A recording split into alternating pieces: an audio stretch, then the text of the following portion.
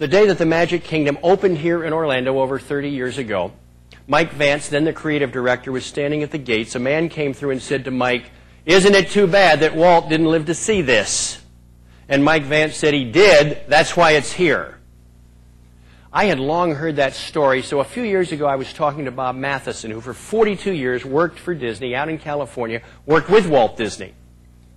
And I said, "Let me ask you a question, Bob." I said, if Walt came back right now, and by the way, he won't come back. He is not frozen.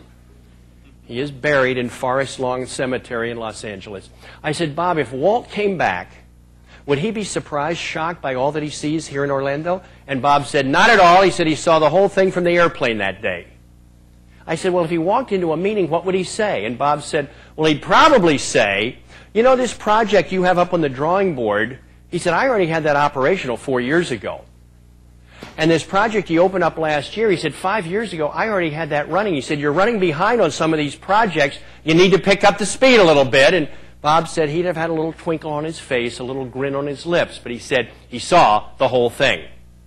As a matter of fact, the night before he died at St. Joseph's Hospital in Burbank, California, he was looking up at the ceiling in his hospital room. His brother Roy was there, and Walt on the checkerboard ceiling blocks was diagramming to Roy how he wanted Epcot to look.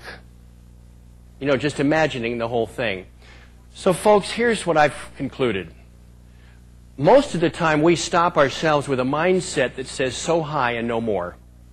We allow life-limiting thoughts to get into our head. Either we plant them there or we let other people plant them, and we buy into it. You know, maybe it was Aunt Minnie when you were 8 years old, or a 5th grade classmate who said, "You're never going to do that," and we buy into it.